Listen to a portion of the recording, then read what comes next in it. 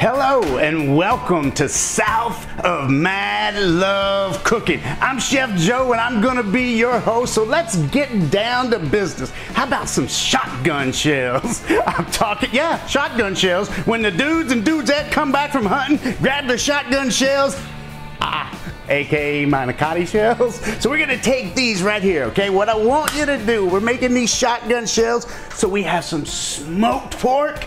We're gonna put a little bit of barbecue sauce in there, some smoked Gouda to smoke it up along with that pork. We got some chives and we got some big old thick cut bacon. So let's get on it. We're gonna take here, look here, we got our pork. So we're gonna grab a little bit of pork into here, okay? Grab our smoked Gouda. Yeah, little bit of barbecue. Starting to build a little bit of mad love. We're gonna mix this up. Everybody coming home, everybody getting in the kitchen, everybody's gonna see the shotgun shells in the middle of the table. And guys, we're just gonna get started with some shotgun shells. So we're gonna take them, and what we wanna do is we're gonna take here, stuff a little bit in this end, stuff a little bit of that in. So we're gonna fill this up. So as you get that full, guys, you're gonna take, now here's one of the most important parts of making a shotgun shell, and that is to cover your manicotti shell. We wanna get it covered because think about this, the bacon is actually cooking the pasta. We're not boiling water, we're cooking the pasta with bacon fat. What else do you do in the South? So we're gonna grab a piece of bacon, go right here. You're gonna catch the corner of the manicotti, so we want the long piece here. You're gonna go down, wrap. Very important here, use two pieces, because why not? Always use two pieces of bacon. So catch the corner on this side. Again, guys, we're covering the shell. We need to make sure that that is covered. So let's go ahead and do a couple here, and we're gonna get these in the oven. So again, we're stuffing. Guys, think about how easy this is. Grab yourself a cocktail, get comfortable, turn the game on, and get the shotgun shells out. That's what I'm talking about, man. Shotgun shells, everybody's happy, I'm happy, you're happy, wife's happy, life's happy. All right, get the second one in. Again, take your point. Make sure we get it covered. Grab one more, because why not? All right, guys, what do you think about that? That right there is just south of Mad Love. All right, we're gonna hit it with barbecue. Rub that barbecue sauce on there real good. Get it all around.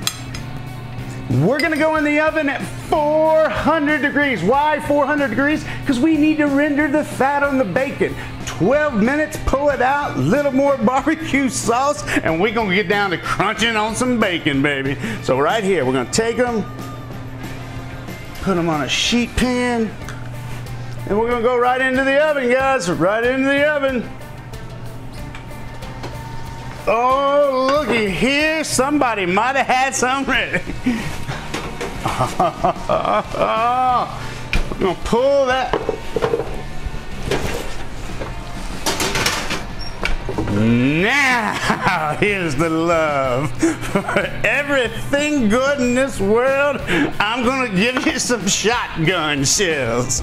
All right, guys, let's get ready. We'll get some of this barbecue off of there, clean that plate up. And we're literally, guys, you're just gonna load up some shotgun shells. We're loading shotgun shells. You're gonna hit that, you're gonna finish that, why not? Little more barbecue.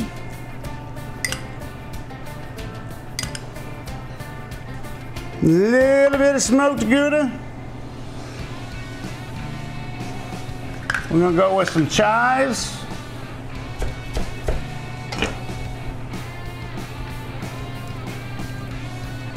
And guys, there you have it, some South of Mad Love shotgun shells. Guys, you're gonna enjoy this. Take it home, take it home, take it home. You will enjoy this. Feed it to everybody in the family, and you've been watching Just South of Mad Love.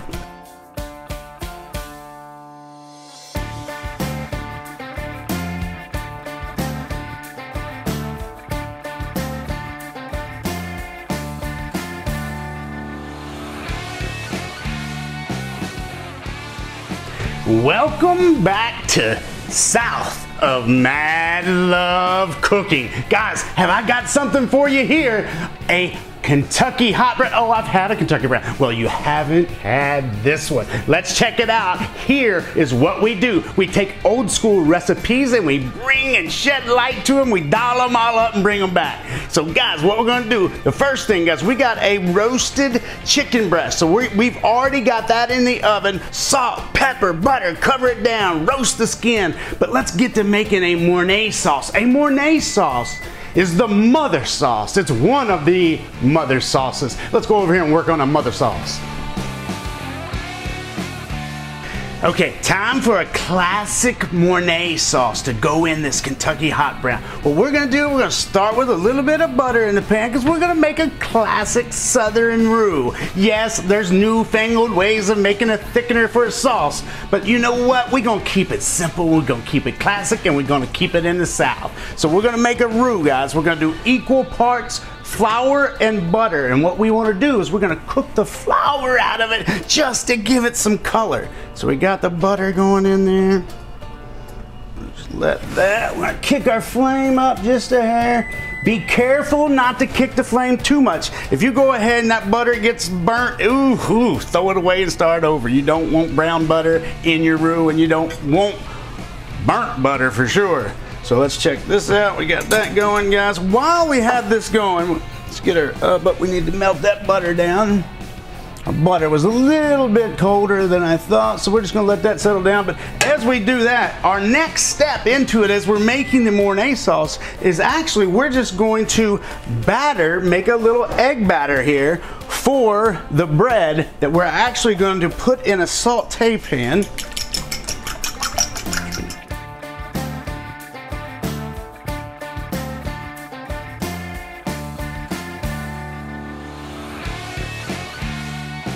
We're gonna just kick up our heat here a little bit, just so we get it rumbling. Oh yeah, see the roux, that butter starting to go? That's what we want. We want this classic roux to just come on, get thickened up so we can pour that milk in there, get everything going.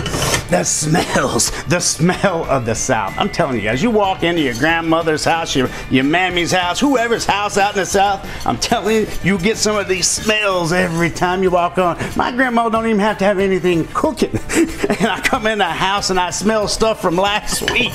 I smell bacon grease, ham hocks, lard, all the things in the South. All right, guys, we're gonna let that go down. So we'll see that. We're gonna let that little bit of that flour cook out as we got this one going.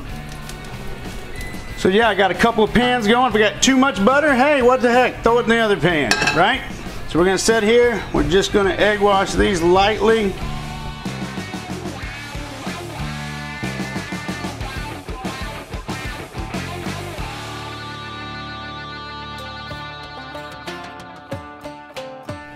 Make sure this is cooking out. Guys, the one thing, you make sure you cook out that flour. If you do not cook out the flour, you're gonna taste flour in your Mornay, and that's the last thing you want.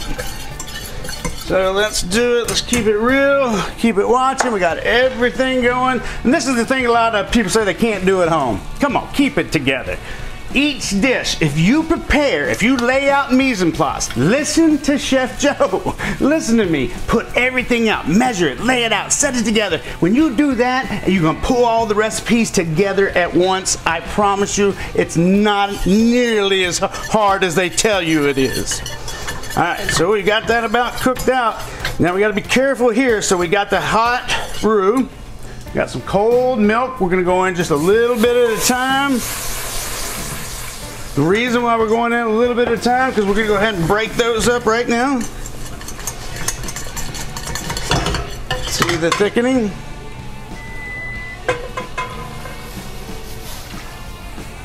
Just a little more. Get our bread out. And that's about the color right there, guys, that we're going to want it. Very important to go ahead, don't worry, get this all whisked out. Take your time. You do not want a clump in it. It looks fine. It's going to be fine. Look at that. So you're just going to keep Get it down there in the corners. Get it down there in the corners. Start whisking with your life. Start whisking. All right, now is where I got it. Let's finish it up. Take this off the heat here. That off, and let's finish this up. Whew. Doggies, look at that. This ain't work. This is life in the South. This is getting down in the oven. So here comes the fun part. We've got our roux going. Everything's in. Now here comes the Parmesan.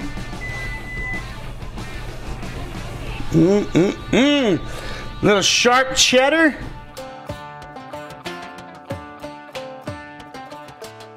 Guys, look at this. So as this gets whisked in, looky here, starting to build a cheese sauce. I can feel it, I can smell it. So we got this going. All right, little salt, lot of pepper. In the South, we love pepper. I don't know what it is about us people, but we love it. All right, now, this is a umami, yo mommy, I don't know however you want to say it, but it is a mushroom and onion base, and boy, does it fortify the flavor in this cheese sauce. So I'm taking my Mornay sauce and making it Joe Mad Love sauce. About that little more salt here. So we got that going.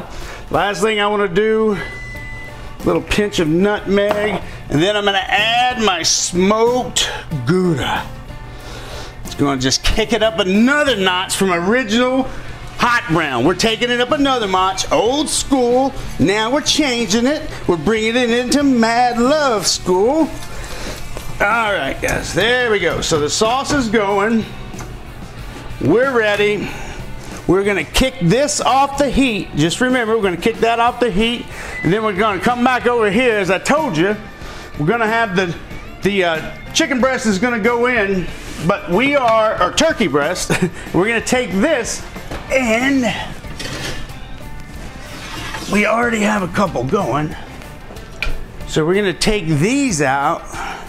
Don't try this at home. Only a chef can steal things. We have no fingerprints. Take that. Who's ready to build this thing and put it together? Now guys, this is a hot brown, but I'm elevating it up. We're taking it up another level, another notch. Let's do it. All right, so I'm going to take my saute pan. We're coming back on a little bit. Gonna take a little country ham. They say bacon, everybody says bacon. Pork belly maybe. I'm doing country ham that we are going to saute in the pan till we get a real crisp fried texture. We want that fried ham, just the salt and the caramelization to release out on it. So, as we do that, last thing guys, cast iron skillet. So I make my Kentucky hot brown for two, right? For two. So you lovely little couples out there can sit together and have a Kentucky hot brown. All right, come on guys, let's do it.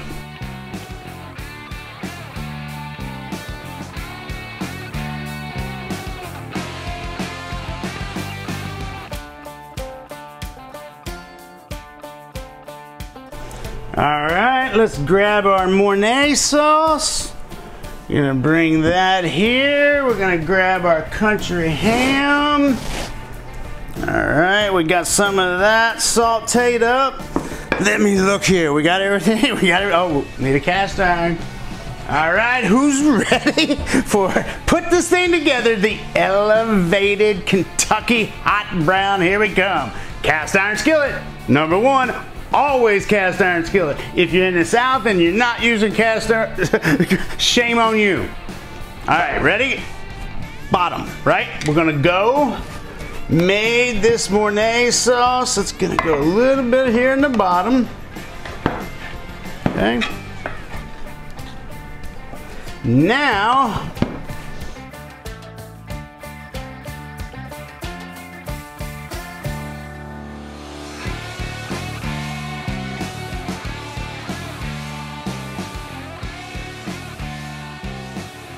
so you got that first layer right there. We're gonna take these turkey breasts, we're gonna pull the bone.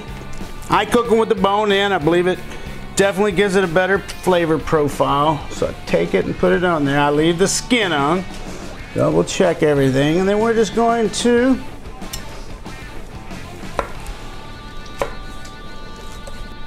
it just starts to make me smile.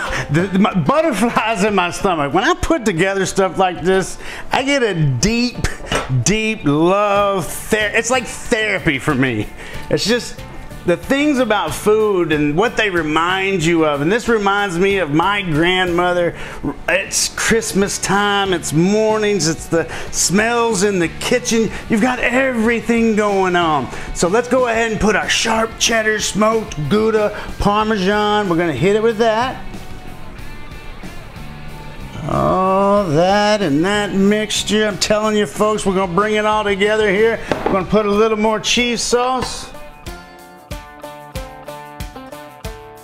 Okay, then we're gonna slice up some Roma tomato. Some people will use beefsteak, some people will use, you know, anything you like, little cherry tomatoes. I prefer the Roma because it actually holds up better when it goes back into the oven. So we've got that, we're gonna go slices of Roma tomato, okay. Then we're gonna go just a little bit of country ham. We don't want a lot of country ham because we don't want to salt it up. We leave salt very, very light. I don't put salt on the tomato because you're gonna have a lot of salt when it comes to the country ham. It is preserved, so you're gonna have that. So, all right guys, we got that. Now, we're gonna hit that with just a little bit of bacon. Yeah, it's healthy. Go ahead, yell at me, but you don't eat it every day. This is pure Southern cooking. We'll go in last with a little bit of chive. Green onion chive, whatever you want to call it. We're gonna hit that right there. Gets just the last bit of cheese sauce. Let's get it in the corners. And you feel me? You feeling this? I'm feeling it, man. It's all together, all right? Last thing. We're gonna do this now, and we're gonna do this when it comes out of the oven. We're gonna add a little citrus. That just like pops on top. You got the crunch of the bacon, a little bit of citrus. We're gonna throw some heat in at the end, and you're gonna taste one of the best elevated hot browns you have ever had in your life. We're gonna turn around. 375 in the oven. We'll be back in 20 minutes with an elevated Mad Love Kentucky Hot Brown. She's going in.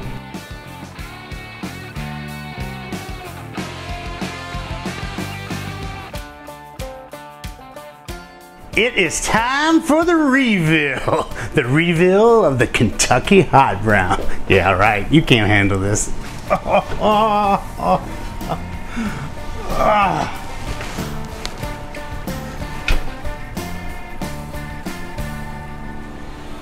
Holy. You think I'm kidding, Jack? This is just south of Mad Love. Let me get in here. Guys, some of the favorite days of my life is cutting this, getting into this. All right, remember I told you a little bit of lemon? Go there, right on top. And we're just gonna have some fun here. Get ready. I told y'all, I don't play, right? I quit school because they had recess. So we're gonna get down in here and take a bite. See what we got. Get some of that tomato, some of that. So, man, I want some of that turkey too, some of that bread. I want it all.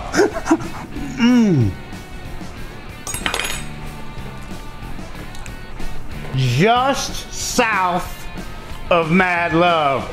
Check it out and get you some.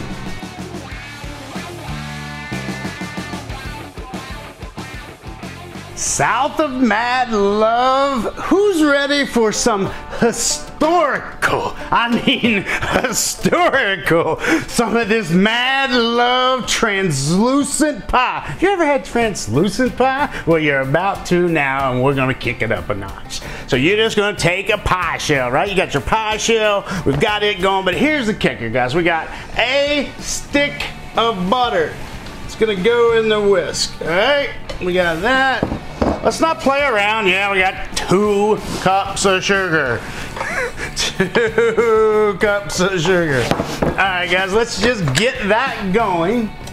We want to get that on a slow. You're going to go on that for about 2 minutes. As I'm sitting here, I'm going to whisk up these a little bit.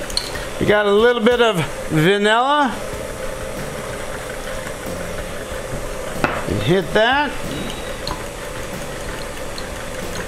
Check on this, see where we're at. So we're getting that good and mixed up. Let's check it out. That. We want to take and just make sure we get the sides down a little bit. Make sure we're good. All right, looking good, looking good. Translucent pie. That looks good to me. Let's go back up. Now we're going to take a cup of heavy cream. That heavy cream, we're gonna bring it right to the breaking point. So just think the back of a spoon. You would like that cream to be able to stick to it. And we don't want it to break. That's where we gotta be really careful. That cream breaks, it's over. Start over, as in throw it away. All right, guys, ready? All right, so we got that. We've got our vanilla and our eggs. Now we're going with our flour. 6 tablespoons of flour into your egg. You take this and you right into your pie mix. That's going to help set everything. Starting to thicken. We're getting it just coming up in the bowl. You can see where the volume went from down here to volume up here. What we don't want to do is have the volume pop and go to the bottom, because then it's over. But right now, we're almost there. See what we got? Oh, see these little ripples, guys? The ripples is what I need you to see. When you see these, look at that. This, guys, I only teach you this. Look at this. This is where you need that to be. If that breaks, if it falls, it's gone. So be really careful. Don't take your eyes off the ball. Do not take your eyes off the ball. Watch. Can't hit the ball if you take your eyes off. One last whip. Ta-da! There we go. So we're going to take this out. We're going to get all of this in here. So once that's in, what we want to do is we're going to take a little bit, I take them out of foil. So I take out a foil, we grab that, and what we want to do, guys, just cut little strips. We want to take them out, we want to open them a little bit. What we want to do is we're going to just put this right around this edge. So for the first 30 minutes that your pie goes in, we're going to cover that we don't want to burn it. So that tends to overcook. Yes, they do make rings for this stuff, but why not do this? It's funner, cheaper. Why not? All right. So we got this. Goes in to the oven. 40 minutes, 375. Right towards the end is when we're going to pull it out and we're going to crisp it. All right, guys, we got it all wrapped. So we're going to turn it around. 375. What'd I say? 375. Okay. This is where we got to be careful. Ah, yeah. I'll get that better wrapped once that sets. So we're going in at 375 and we'll see you in 45.